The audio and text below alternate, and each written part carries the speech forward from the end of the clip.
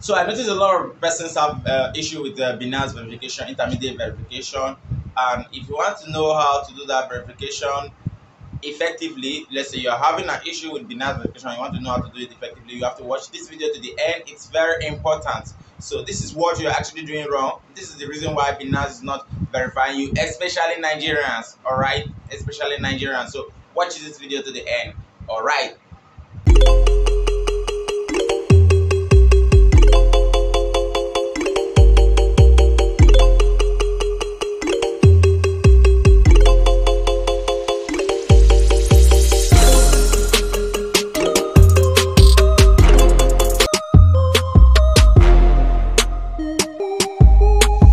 Now, Binance verification can be a little bit tough, especially when you don't know exactly what to do. But if you are following the instruction, if you are following everything detailed, it's very easy. All right, it's very easy. Now, let me talk about those that, because what you just need is your national ID. All right, let me talk about those that are in Nigeria. All right, it also applies to those that are in other country. All right, because most people that are not verified, most cases that I have received like via email, are those that are from Nigeria that are not getting verified based on the fact that their ID is there are one or two things that are wrong with their ID. Now, these are the IDs that Binance accept for your verification. They accept an ID that is a kind of your national ID card. All right, let's say your national ID card is accepted. Those that are in Nigeria, you know how long it takes to get a national ID card. It takes like 5 years or even 6, 10 years. Some person that have done theirs like about 6 years ago haven't gotten there. Like mine, you can see it's just name slip that is here. All right, I did this 6 years ago, but it's just the name slip. All right, Binance accept that name slip. All right, that is this name slip that you see here. I have to cover some things. All right, let me cover some things with my hands. Okay, you can see how it is. All right, it's actually black and white, but most places, most people don't accept this. Like those that apply for Access don't accept this, but Binance does accept this. All right, let me say you've been uploading this for long and then they've not been accepting it. There's something that you're actually doing wrong, and those things I'm going to mention it before the end of this video, so you have to watch this video to the end. All right, so they accept link slip, they accept your voters card. Your voters card is accepted, and then your driving license is accepted. All right, driving license is accepted, and then your passport, immigration passport or international passport, whatever you call it, is also accepted. These are the 4 documents that they accept. These are the 4 acceptable documents that you can submit for Binance verification. All right, I understand that most persons don't have a voters card because you register it after every 4 years, right? And probably this is not during election, every election. All right, and the international passport, I understand that it is very costly to acquire. All right, in Nigeria, and most persons don't have the intention to travel yet, so they find it useless to pay a large sum of money and then still not use it for something useful. All right, so and the available one, the cheapest available one is this. All right, now I'm going to tell you some things that you need to do for this to be accepted. All right, most person thinks that this is just this, they just accept the colored copy of this, but even as black and white as this is, you can see, if you look at it, you can still see some traces of my face, but it is accepted. Now, even your voter's card can be rejected during verification. This is what you need to do. Let me exempt the driving license and then the international passport, because those ones are clear copies. All right, this one here, the name slip and the voter's card, are always not clear. All right, they are not clear, they are always not clear. All right, now this is what you need to do. Now this name slip, normally this is, they print out the black and white for you. Now when you're uploading, now the verification process has changed recently. Before now, you will have to upload the document, scan a clear copy and upload. But now what you have to do is, when you get to verification interface, you have to scan the document just as it is. You have to scan the document just as it is. Like, you don't have to, there's no pre-scanning or anything. you should scan it immediately and send it. So if not scan, you snap it immediately with your mobile phone or with your verification device. So it is advised to do this verification on mobile phone because your laptop camera may not be clear enough. All right. So scan the documents and upload. Now, why most persons are scanning? When you scan, sometimes you have to look out for there is the number, the name slip number, the name number, that is the number, the national identity number, all right, and then some your picture and some other little details below has to be clear. So if your phone is not giving you a clear copy, now you have to use another device. So which means you literally have to scan this under a good lighting, all right, and a laminated copy of your name slip is not accepted. No matter how clear the scanning is, as long as it's laminated, it's not accepted.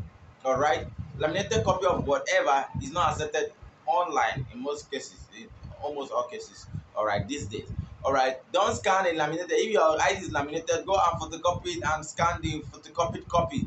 All right, I actually did this for so many persons. They have to photocopy it and then put it into the shape that it's supposed to be in, and then you scan it.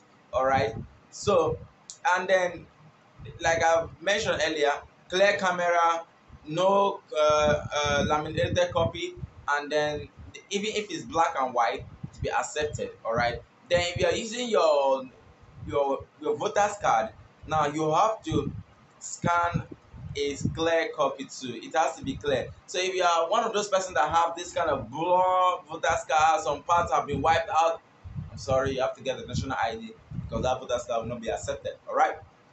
So now, after scanning a clear copy, now if you notice on the verification side, you will see that there's something like upload a front and back copy of your ID, and we all know that this just has a front copy. All right, it just has a front copy. So what you need to do is scan this front copy. When you get to the front copy, scan this and send. Now, when it gets to the back copy, scan this and send as well. And then there's another section that says take a selfie. All right, normally you upload a passport or a portrait of yourself, but right now this section, now what you have to do is just take a good clear selfie of yourself, which means it's not always good to do this verification in the night.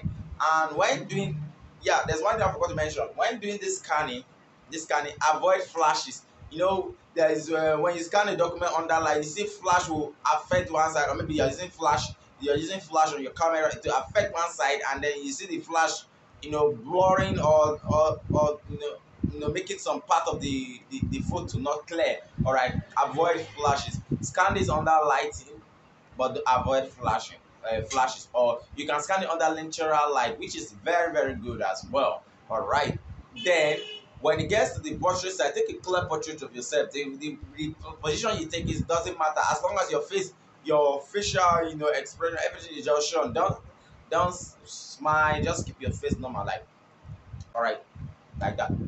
Okay, something normal face, you get the point now.